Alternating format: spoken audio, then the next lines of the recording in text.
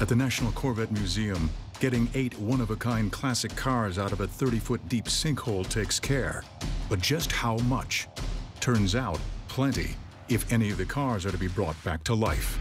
The cars have an importance because of their history and because of their piece of Americana. The major challenges to salvaging the vehicle is the fact that you're in an unstable environment. The sidewalls, we're still not sure how stable that they are. We still don't know if there's more collapse that can occur, and so ultimately we chose the micropile approach. A micropile is steel columns that are installed in the soil and bedrock to take the load of the structure. With the piles in place comes the next stage of recovering the vets, lifting them out of the hole. But how to get the cranes in?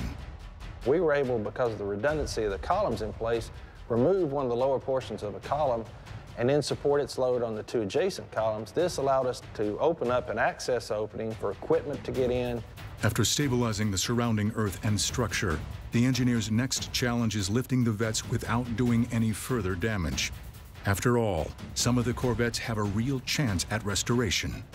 The first cars that they brought out were sitting on top of the dirt. They were not buried. The remaining cars were buried in the dirt. 2 of them were so buried we didn't even know where in the hole they were. The main danger behind removing the cars is the fact that you've got to get in there with a crane in close proximity to the hole itself and secure workers down in the hole. We had to constantly just monitor the structure. Once cars are out of the sinkhole, the next step is filling the hole in. And for the cars, 3 are repaired and restored. The rest will go on exhibit as is.